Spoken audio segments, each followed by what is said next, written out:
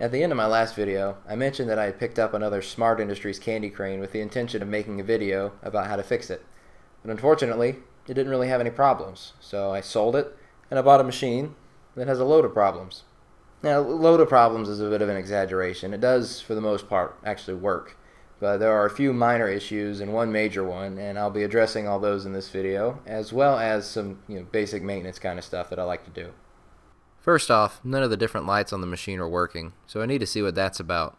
There also seems to be an issue with the forward limit switch.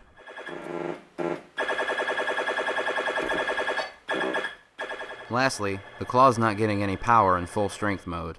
But first, I need to explain what full strength mode is. One thing that's interesting about this machine is, just like other machines where you can adjust the claw strength with a potentiometer, you can also set a secondary full strength grab to activate once every 10 tries or whatever. And it will also activate that full strength whenever it does the attract demo to make it look like the claw is stronger than it is. However, as you can see, the claw is not closing at the right time during that animation. It's only briefly closing when it reaches the top, and I have a theory as to why that is. Whenever the claw is supposed to close at full strength, I can hear a relay clicking on. Whenever it briefly closes, I can hear that relay click back off. I'm assuming that the relay is supposed to bypass the claw strength potentiometer, and that when the relay turns back off, its resting position is connected to that limited strength again, so the claw briefly closing is just a capacitor draining or a timing discrepancy. As far as the lights are concerned, I can see that it's probably going to have to do with these outlets that they're plugged into.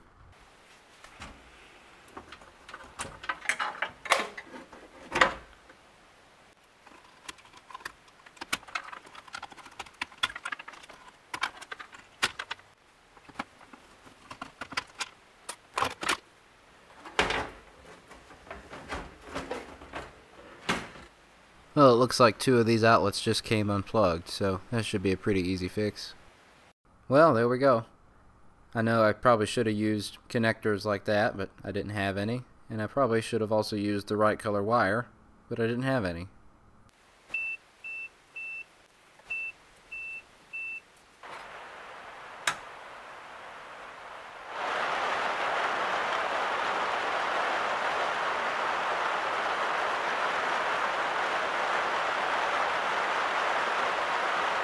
Typically, if I'm replacing a fluorescent light in one of my arcade machines, I'll use a ballast bypass LED tube. I like these because they require minimal reworking and they're easily replaceable. However, in this case, I needed a couple different sizes of them, and the prices are just far too high if you buy these individually. So I bought something that I could buy in bulk that would fit all the machines.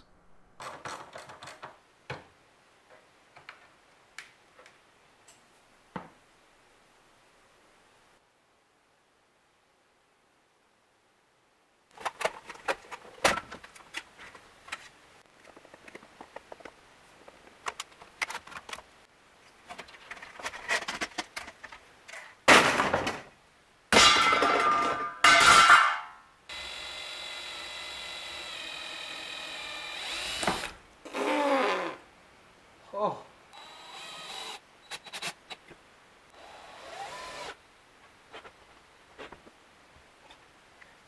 It's looking pretty bright now. Just need to wire in those wires.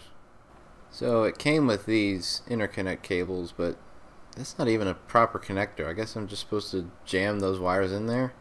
I'm gonna solder these together and make my own connector.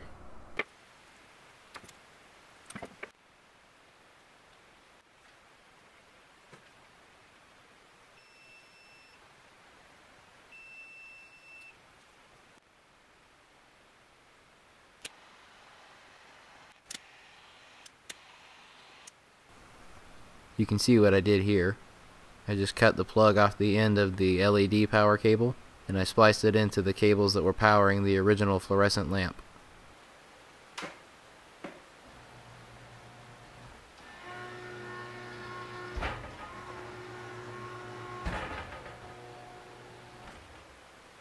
This next part ought to be pretty easy. All I'm doing is replacing the switch right here.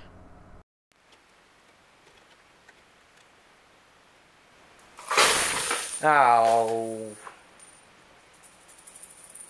Just spilled quarters all over the floor.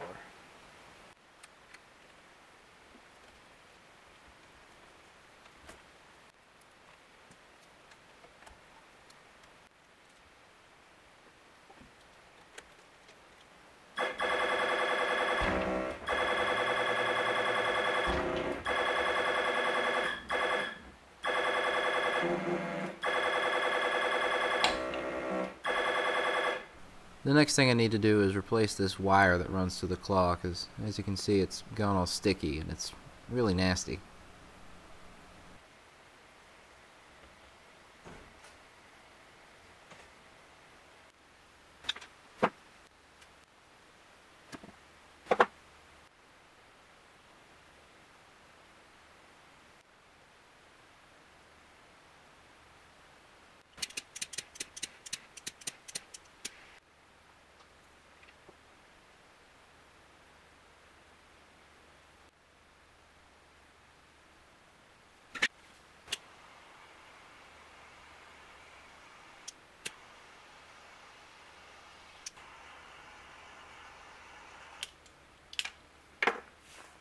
Well, with all that out of the way, we've still got the pressing matter of the claw not working in full strength mode. So I've got to dig through the circuit board and find out why it's not doing that. This is the pin connector that feeds power to the claw, and I can see here that there's a trace running from the negative leg on the bridge rectifier right to this pin on the connector. So I know this is my ground and that that's always connected.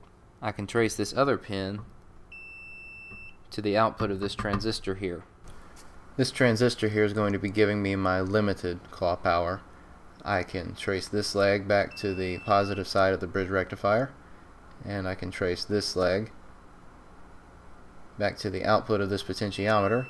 And what that potentiometer is doing is it's telling that transistor to let a certain limited amount of power flow through these two legs here. However, the output of that transistor shares a trace with the output of the relay. This here is the output of that transistor, and the trace runs across here to this side of the relay. These two pins are the common or output pins of the relay, and normally those are connected to these two pins here. However, the full power is connected to these two pins here. So whenever the relay is activated, it moves from these two pins here to these two here, and the power will flow from this pin to this pin over to the output of the transistor, and from there to the claw. So when the full claw power is activated, power should run from the positive leg of the bridge rectifier to this resistor, across it into the normally disconnected leg of the relay, from there to the common leg of the relay, from there to the output of the transistor, and from there to the claw. I've got continuity to the beginning of the resistor. I've got a reading across the resistor. I've got continuity from the resistor to the relay, and I've got continuity from the relay to the output of the transistor. So the only thing in this circuit that's not working is the relay. In case you found that confusing, here's a graphic. Whenever the claw is open, there's no power sent either to the potentiometer in the transistor or through the relay. Whenever the claw closes with limited strength, some power is sent to the potentiometer, which tells the transistor to allow a certain amount of power to run from the bridge rectifier to the claw. Whenever the claw closes at full strength, the relay is activated, which allows the full force of the bridge rectifier to run straight to the claw. Since I can confirm with my multimeter that there's no interruption between the bridge rectifier and the relay, and since the claw works fine in limited strength mode, the only thing left to not work is the relay, so I'm going to replace it.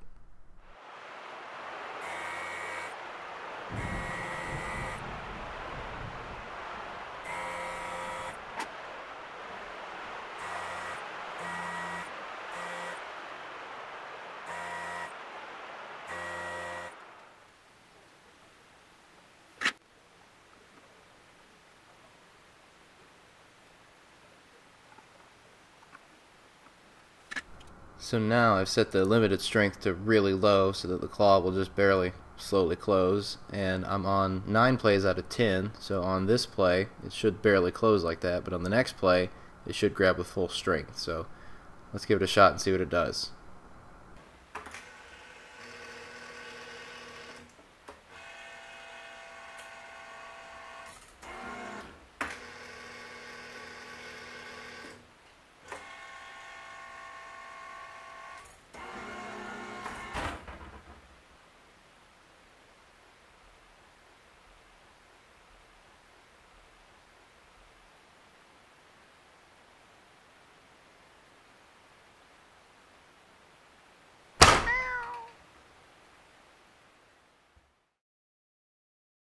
Well, after the relay didn't fix the machine, I was pretty lost as to what the problem might have been. And to make matters worse, the claw stopped working in limited strength mode too, so I had to take a more thorough look at the PCB. So now that I know how the circuit runs, I know that the power is coming from the positive end of the bridge rectifier through this resistor and into the relay, and from the relay I'm going to use my connector, multimeter so I'm here to going see if there's continuity between if I these get any outlets. result I from think the there relay is, as and well. there should be, but sometimes there aren't. I found this at a flea market. Mint condition. In case you found that confusing, here's a graphic.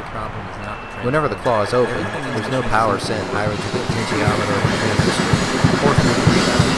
Whenever the claw closes the limited strength, power is bound. If you look at this updated diagram, you can see that there's a diode between the positive and negative legs of the bridge rectifier.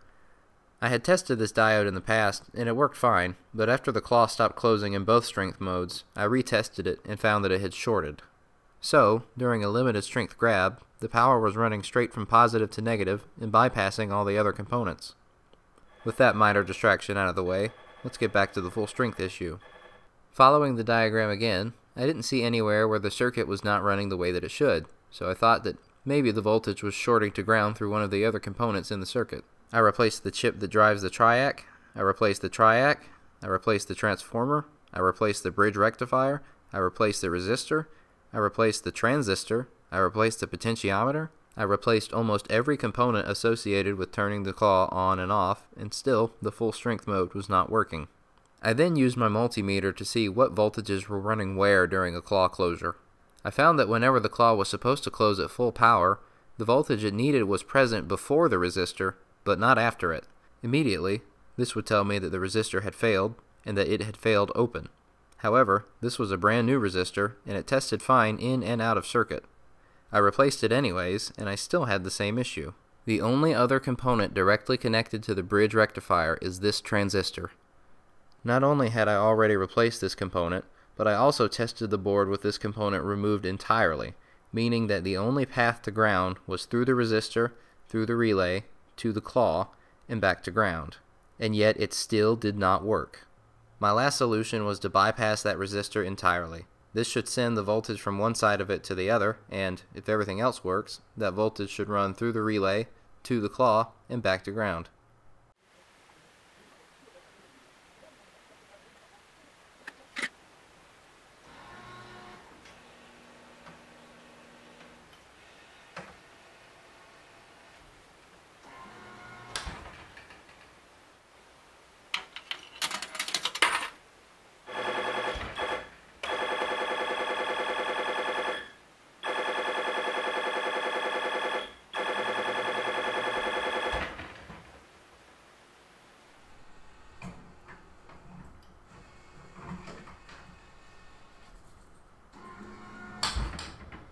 As you can see, it worked.